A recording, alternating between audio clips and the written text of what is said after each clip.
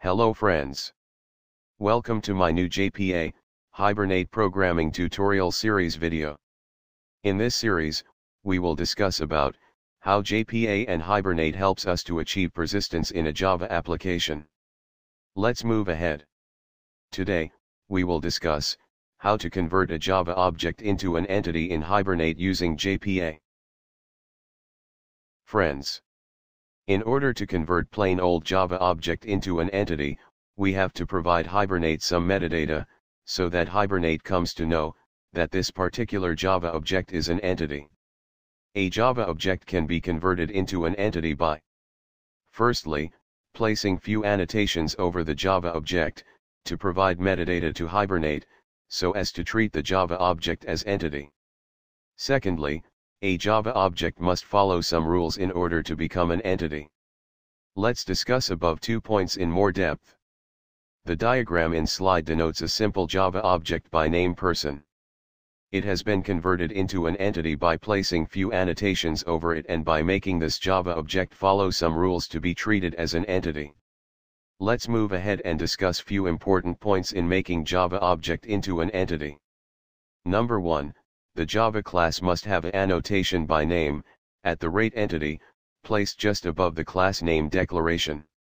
@entity annotation should be used from the package java_x.persistence. Here, Java class person is annotated with @entity.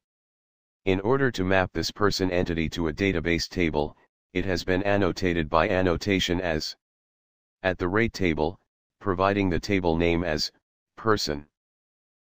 @table annotation should be used from the package java_x.persistence. Number 2, in order to provide a primary key to an entity, we have to provide a field into Java class person, which will be unique. The field created here is by name person ID. It has an annotation over it by name, @ID. This annotation provides Hibernate information that this field is a primary key. @ID annotation should be used from the package java_x.persistence. This person ID property also has an annotation over it by name, @generated value.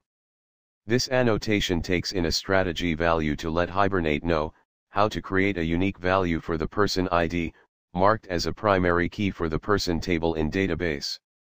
Here, we have used the strategy as generated type.identity. We will discuss about the various ID generation strategies in upcoming tutorials. Let's move ahead.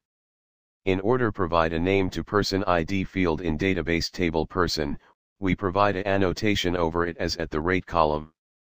This annotation takes in a name which tells Hibernate that map person ID Java property to database column person_ID in person table.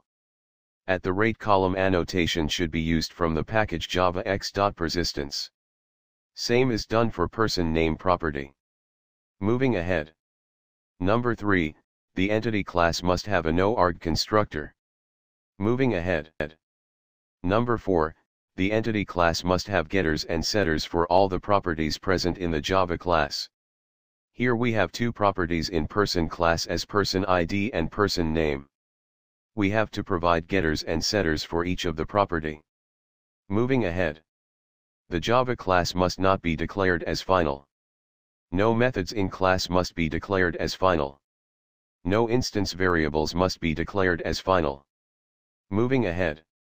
If the entity has to be passed over a network, say through a remote call, then it must implement java.io.serializable interface. So friends, this was the tutorial on how to convert a simple plain old Java object into an entity in Hibernate using JPA. So friends, go through this video 2 to 3 times so that entity concept in JPA gets more clear to you. Hope you liked video. Please give 1 minute to like, share, comment or subscribe my channel, or you can visit my website at www.hubberspot.com.